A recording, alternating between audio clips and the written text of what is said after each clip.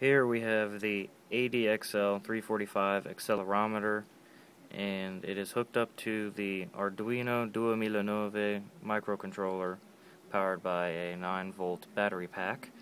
And when you apply an acceleration in the X direction, the red LED blinks, the Y direction, the yellow LED blinks, and in the Z direction, the green LED blinks. Now there is quite a bit of noise, and my algorithm may need some refining, but the general principle is there so that I can start to develop my IMU board.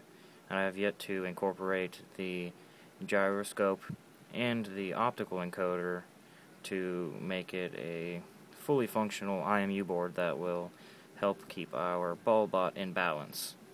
And let me just give you a little peek of what that is the optical encoder there, and the gyroscope is the blue one right there.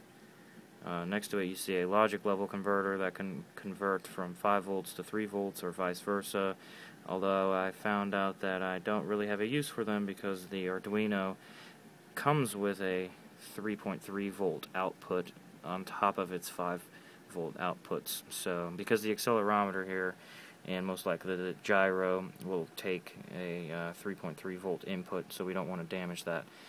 But there you have it. The basic concept of our IMU board is thus in progress.